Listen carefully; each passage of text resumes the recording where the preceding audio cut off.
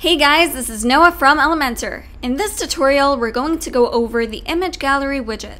It is simple to use and comes in handy when wanting to display a clean grid-sized gallery on your page. To begin, we'll click on the Edit with Elementor button.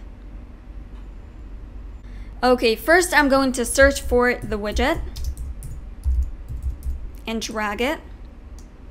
And once it's dragged in its place, you will see the content area and the style area. In the content area, you have full control over the images of the image gallery widget. So first of all, let's select the images. Let's go to the media library and let's choose our images.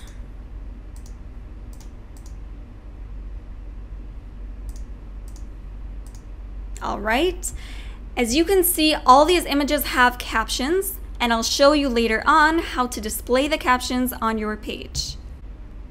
Now let's insert them. Now if you want later on, you could add images by clicking right here.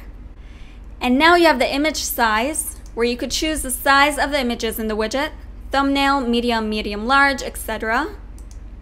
You have the number of columns for the widget.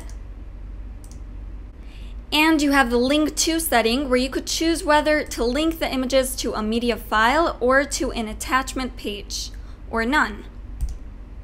And you have the ordering, which you could set as default or randomize it, which randomizes the images order with every refresh of the page.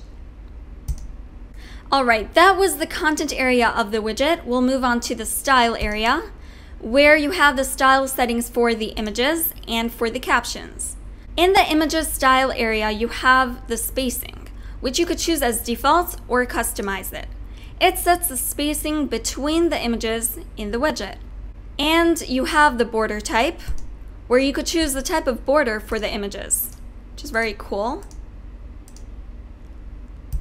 And you could choose the border's width and its color.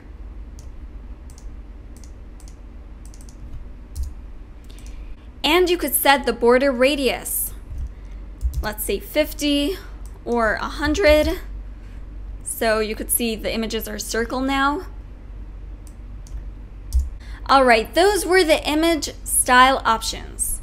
We'll move on to the caption style options, where first of all, we'll click on Show the Captions, which actually displays the captions that I set before for the images. Once they're shown, you have the alignment as left, center, right, justified, its color, and typography, which you could set as default or customize it. You have size, family, weight, transform, style, line height, and letter spacing.